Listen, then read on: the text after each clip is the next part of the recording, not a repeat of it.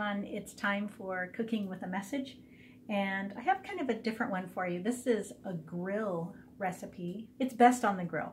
That's what I say. It can be cooked in the oven or on a skillet, but we like it the best on a grill. So before we get to that, let's get into the Word of God. I am in the Old Testament in the book of Daniel, and I'm in chapter 1. And I'm going to be skipping around in a couple of verses here. So verse 3, then the king ordered Apphens, chief of his court officials, to bring in some of the Israelites from the royal family and the nobility, young men without any physical defect, handsome, and showing aptitude for every kind of learning, well-informed, quick to understand, and qualified to serve in the king's palace. He was to teach them the language and literature of the Babylonians. The king assigned them a daily amount of food and wine from the king's table. They were to be trained for 3 years, and after that they were to enter the king's service. Skipping to verse 8. But Daniel resolved not to defile himself with the royal food and wine, and he asked the chief official for permission not to defile himself in this way. And then verse 11. Daniel then said to the guard whom the chief official had appointed over Daniel, Hananiah, Mishael, and Azariah, please test your servants for 10 days. Give us nothing but vegetables to eat and water to drink. Then compare our appearance with that of the young men who eat the royal food, and treat your servants in accordance with what you see. So he agreed to do this and tested them for 10 days. At the end of the 10 days, they looked healthier and better nourished than any of the young men who ate the royal food. So the guard took away their choice food and the wine they were to drink, and gave them vegetables instead. To these 4 young men God gave knowledge and understanding of all kinds of literature and learning, and Daniel could understand visions and dreams of all kinds. And that's just the first chapter. So Daniel knew that the king's food was not going to help him.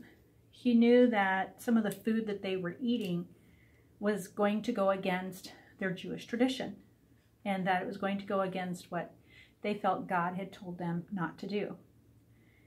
And so when they got told that they were going to be fed all this wonderful food and everything, Daniel said no.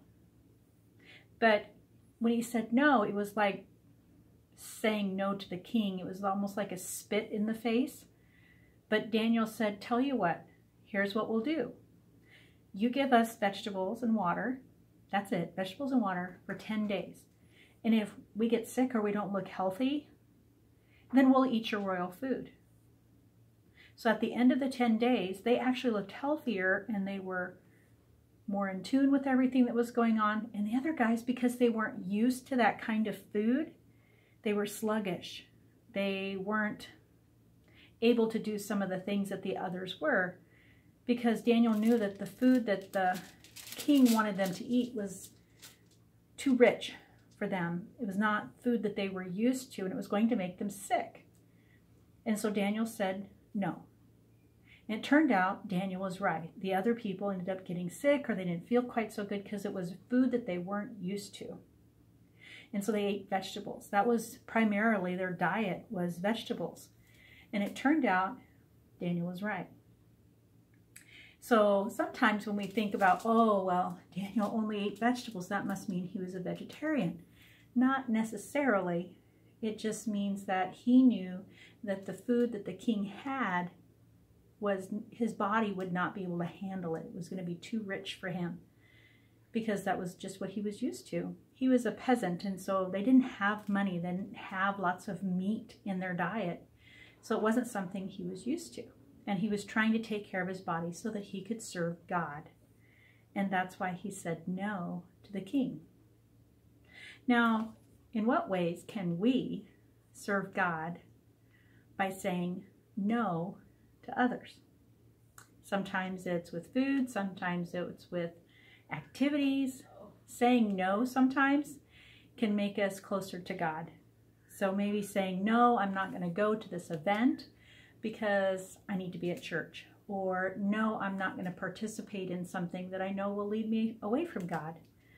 Or no, I don't think I should be doing something like that because know God wouldn't want me to.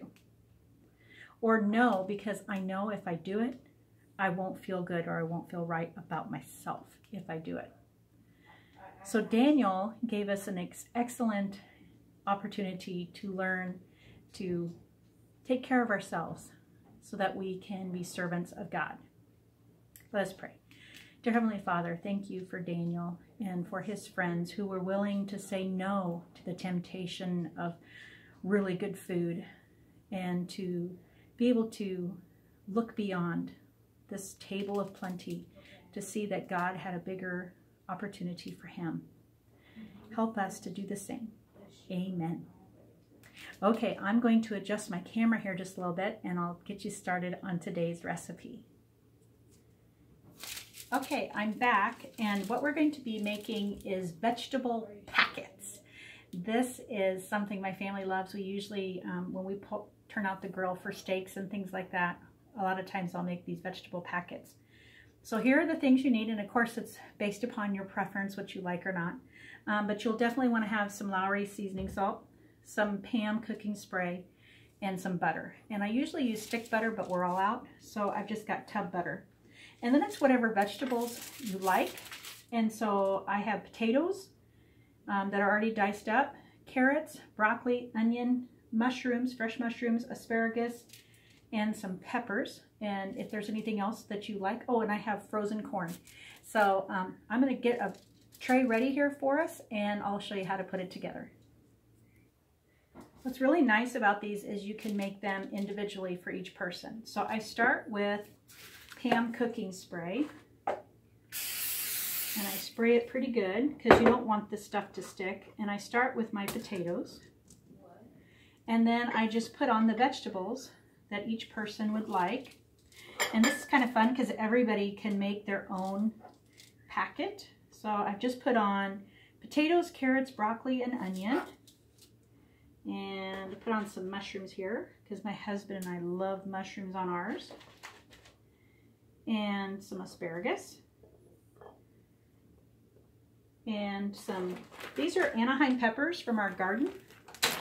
We had a slew of them.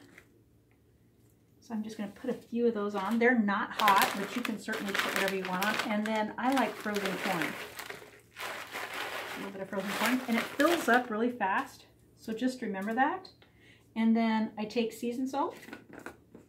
And if you want to put garlic powder over the top too, you can.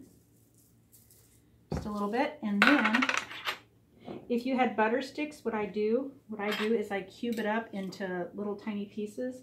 And I just spread the butter around the packet.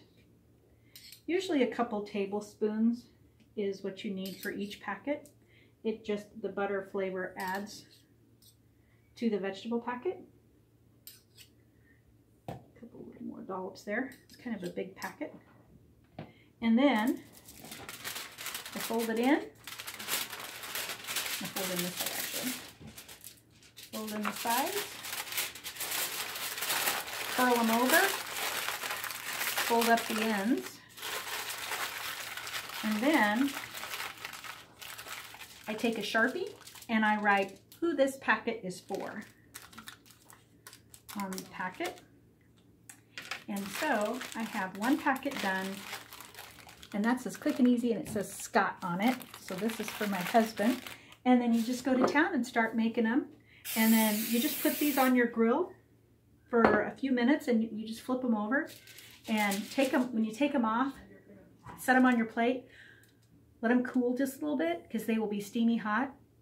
Open them up, and we eat it right out of the packet, or you can dump it out onto your plate with your steak or your pork chops or your chicken or whatever you want. But I have done these in the oven, and I have even just taken everything and put it in a skillet and cooked it on the stove. Our favorite is on the grill though. Something about grilling it adds so much flavor. I'll take a picture of this, add it to the post, and you guys just have a great night. Enjoy your grilling time.